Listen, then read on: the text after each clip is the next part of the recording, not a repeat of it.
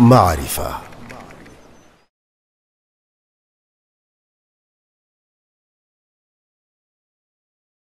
Is the way to go about. One is the integrity of the concepts, also the rationale and the purpose. That is one thing. The other is some of the internal details, like microfinancing is one way that you can help the poor. Poverty is a real problem in the Muslim world.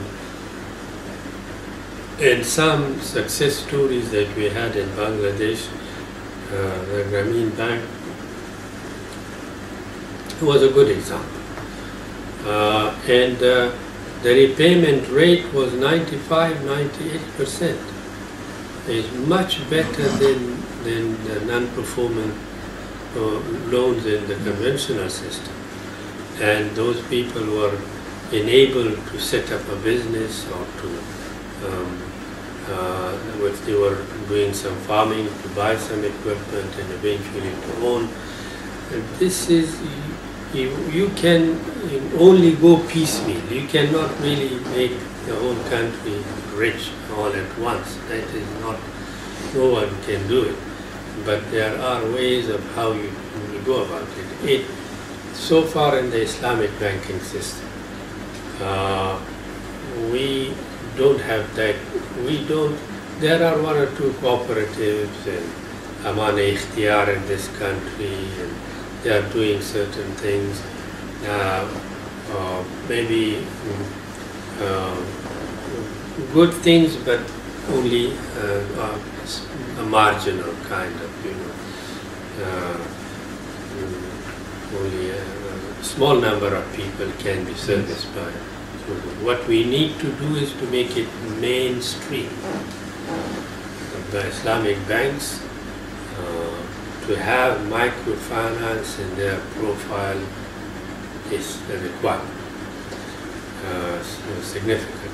The other thing is that for giving of credit, whatever terms you have, that you reduce these collaterals. There is so much demand for collaterals that you, in the end story is that you only deal with the affluent. Persons who don't have collaterals, they are unable to borrow money to set up a business, to start something. Then you have the schemes that help the poor, like the zakat, for example. Zakat is not integrated into the banking system. They say we don't have to pay zakat. In Malaysia, only one or two institutions they pay zakat, but they should be. Why don't they pay it? I say to them, zakat is the government of Malaysia is tax deducted. So it makes good sense that you say to your customers, if you deal with us, you open an account with us, we pay zakat at source here.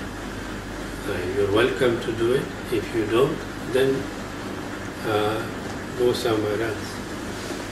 This is what Tabung Haji does, maybe Bank Islam accounts also like that. Muslims actually prefer to have that. There is a kind of appeal to that, but we have not integrated that into our system, not even in Islam. We should implement the zakat. And the writing is, if we were to be effective in the administration of zakat, it can go a long way. There are some articles and writings that poverty eradication should be an engagement, not just of banking, but of governments. معرفة.